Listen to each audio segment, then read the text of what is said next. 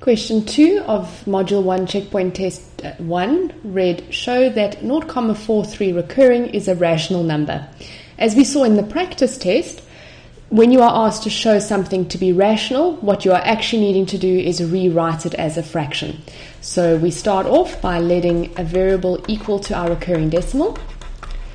In this decimal, we have two digits that are recurring, both the 4 and the 3, so we need to multiply by the power of 10 that has two zeros, which is 100. So we multiply both the left and right sides by 100. That gives us 43,43 recurring. If we now subtract the equations from each other, we are left with 99x, 100 minus x is 99x, and 43,43 recurring minus 0,43 recurring is 43. Divide both sides by 99, and we get x is 43 over 99.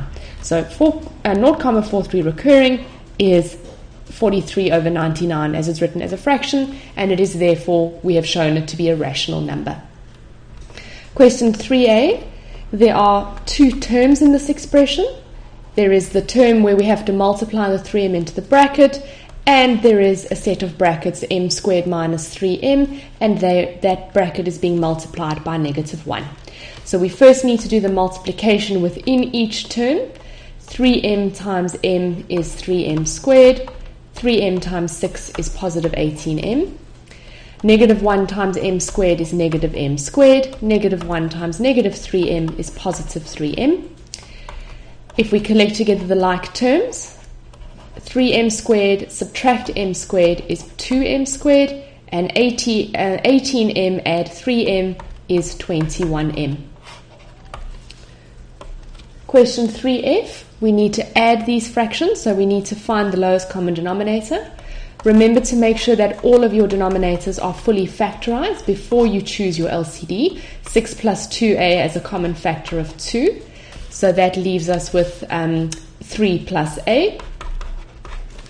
Now, a plus 3 and 3 plus a are the same thing because addition is what we call a commutative operation. In other words, it doesn't matter which way around your numbers are, the answer is the same. So our LCD will be 2 into a plus 3. We need to multiply the first fraction by 2 over 2, and the second fraction already shares the lowest common denominator, so we don't need to multiply by anything. That this fraction's denominator and the LCD are already the same. So that gives us 8 minus 1, and if we simplify the numerator, 8 minus 1 is 7, and our denominator is 2 into a plus 3. Question 4a, here we were asked to factorize this expression.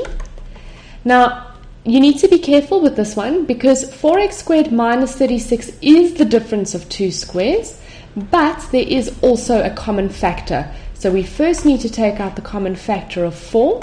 That leaves us with x squared minus 9, and we can now simplify the difference of two squares into x plus 3, x minus 3.